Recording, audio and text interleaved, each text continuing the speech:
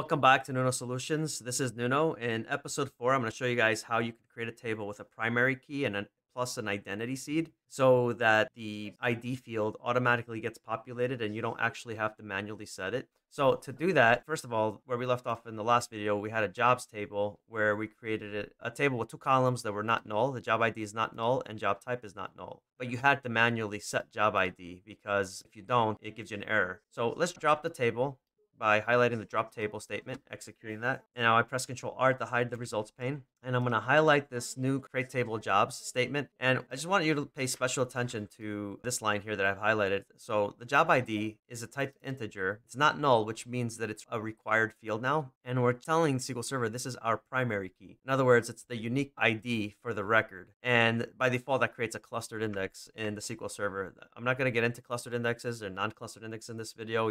The other piece of this is this identity keyword. What this really tells you is that this field is going to be automatically set, right? And it's going to automatically be incremented by 1. So basically it tells you it's going to start at 1 and it's going to be incremented by 1. So I'm going to demonstrate that. Let's create this table.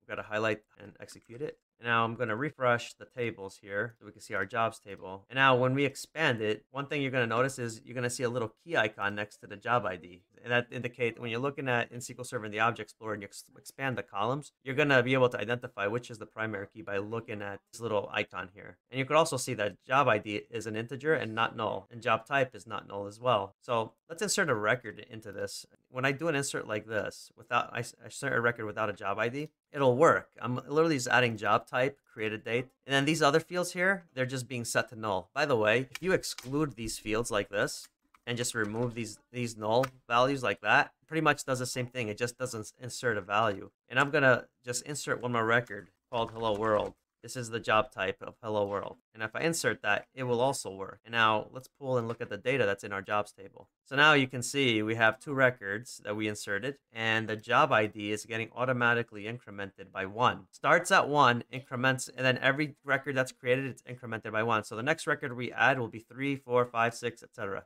So I just want to show how this identity works because you can make it increment by 2, 3, 4. It's very customizable. So let's drop the table. And we're going to say it starts by 10. It starts with ID 10, and we want it to increment by 10. Actually, let's increment it by 5. And we're going to create this table.